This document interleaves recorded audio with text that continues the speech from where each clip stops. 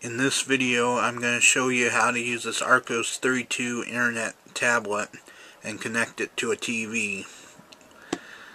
But I want to tell people that this is a Generation 8 Archos model, but it will not work with the 28 model, which does not output to a TV, or the 43 or 70 or 101 models, because they use an HDMI connection.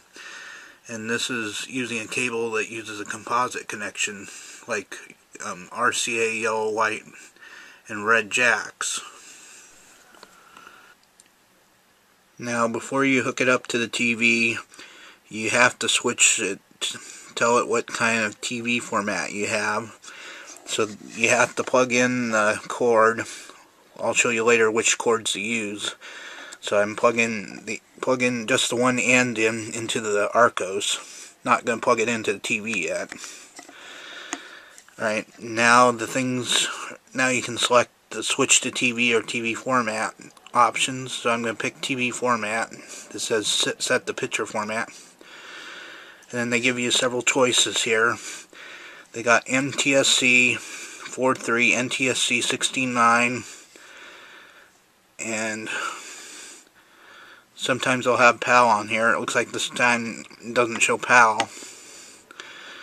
If you're in North America, you choose NTSC, and if you're in Europe, you choose PAL.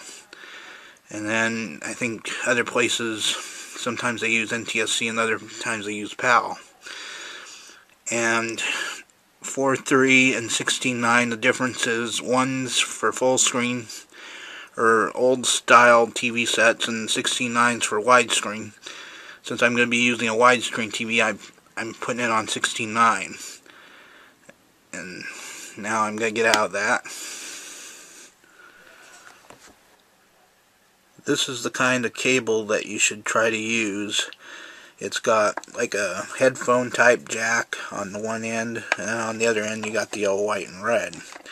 I got this one out of the WD TV Live Plus machine that I also own, and I thought it would work if you just plugged in the video in the yellow and the audio into the white and red ones on the TV.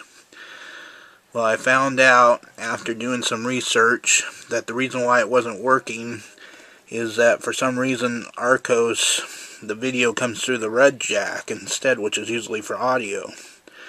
So if you plug this one into the yellow jack, then you'll get video with the with this cable that comes with the WD TV Live Plus machine. And then the yellow one goes into the red jack, I believe. Or no, the white jack, a white audio jack, and then the white one goes into the red audio jack, if I remember correctly. So that's how you can use this cable to get a picture or get video from your Archos 32 on the TV.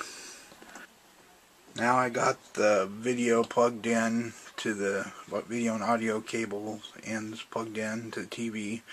Remember, I used red for video instead of yellow. And here's my Archos 32 here. So now I'm going to pick the option here, switch to TV. Oop, I pushed the wrong one. Switch to TV here. Right now it's going to come on. See, there it is on the TV now. So now you can do just about anything that you can do on the Archos 32 on the TV now. So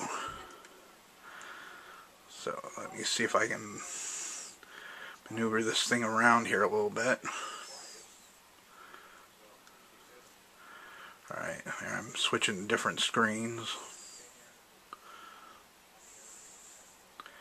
Alright, I'm going to show you the game here, if I can get it over there. Oops, I went into Google. Alright, I got into the keyboard thing.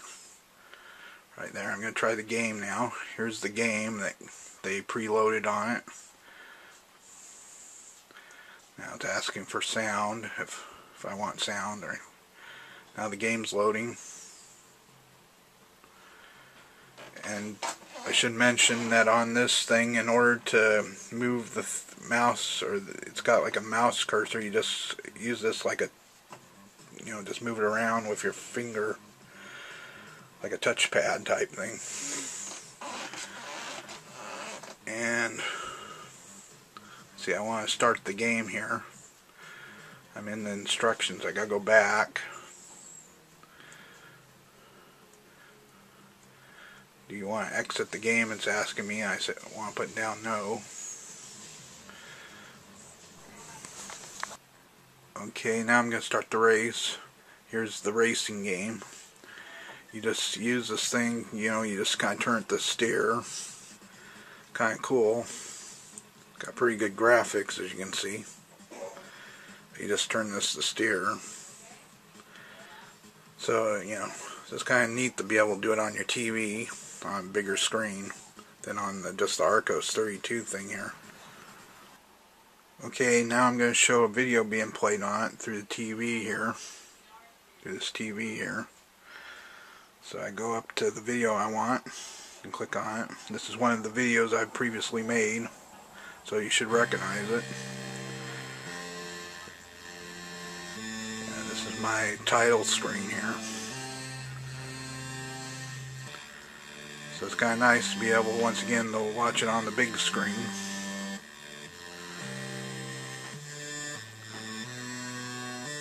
And we should be able to see the Washington State thing here.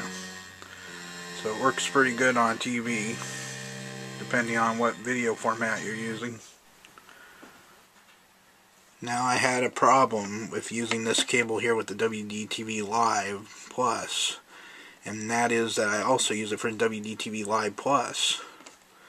So in order to use it for my Archos, I would have to unplug it from the WDTV Live Plus. Well, it turns out, after doing some more digging, that this other cable that's provided with the WDTV Live Plus, that's for component video, with the kind of blue, green, and red RCA type ends, and the one 3.5 inch headphone type one. I think it's 3.5 inch, I'm not sure on that. Or, well, actually, I think it's 3.5 millimeter, something like that. And I tried plugging this one in after I heard that this one can work like a composite cable. And you use this one, red one, again for video. And the blue and green ones are for audio. And it'll work with the Archos 32 using this cable as well. So I use HDMI video for the WDTV Live now. And then I use this one, of course, for the audio, because I don't have... my TV don't have HDMI audio input on it, so I have to use this one for the audio. Now, you're probably wondering if you can use these like coupler things with the female end on both end. They're really short with the female end on both end for RCA to extend the cord, and the answer is yes. But I noticed that, remember, the red one is video for the Archos. But when you use another cable to extend it, you use the regular video, which would be yellow. And then you plug the other yellow end into the TV's input jack. Video input jack. And then the same thing with the audio, you just use the regular audio for the extension. When you're plugging into the extension thing, just use the audio, that regular audio color into the TV instead of the one that the Archos is using. Now, you're probably wondering if there's another way to connect it to the TV if you don't have a WDTV Live Plus, and I'm happy to report the answer is yes. Just by using this one little adapter thing, it's like a headphone adapter into two RCA audio jacks here. If you plug it in like this, and then plug the other red and white one into the TV, it'll work. However, there's one little problem with using it this way, and that is you can't have the headphone part in all the way. You gotta kind of leave it out a little bit, so you kind of lose the video at times, but it does work. I'm switching to the TV to show you that it works. Here, I can get to switch to TV here. Right now it doesn't want to work. Okay, I'm showing here now that it does work. I would recommend, in order to get to work this way with these kind of cables or adapters, is you got to put it in all the way into the headphone jack, and then select switch to TV, because if you don't have it in far enough, it doesn't recognize it. And then you just pull it out just a teeny bit until your picture comes on.